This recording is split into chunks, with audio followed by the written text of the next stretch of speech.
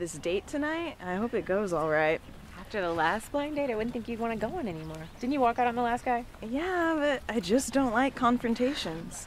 So every guy you don't like, you're going to figure out a way to walk out on him. No, what was I supposed to do? Say, oh, I'm sorry, I have to leave because your apartment is a cesspool, and I'm afraid I'm going to get a disease from sitting on your couch. No, you're right. That's exactly what you're supposed to do. You're supposed to walk out without telling the guy. No, Gina, you're supposed to do what everybody else on a date does. Carry out the date like everything is normal, and then never answers phone calls. Isn't that what I did on the other date? I just ended it a little earlier than he expected.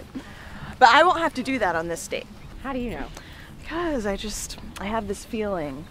And his voice is like Barry White's. Let's hope he doesn't look like Barry White. So, have you been to this restaurant before? Nope. What about you? No, I mean, you picked it. Whatever. Thanks.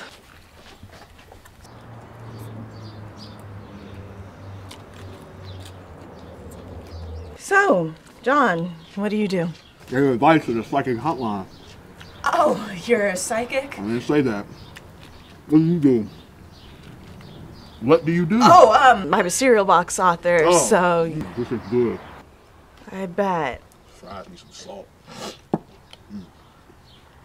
I'll be right back. Okay.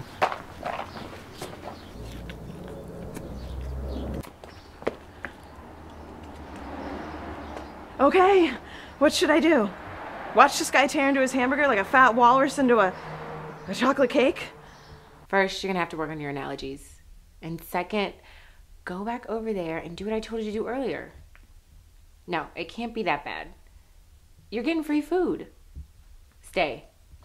Okay, fine. But I'm blaming you if my arm gets gnawed off. Bye.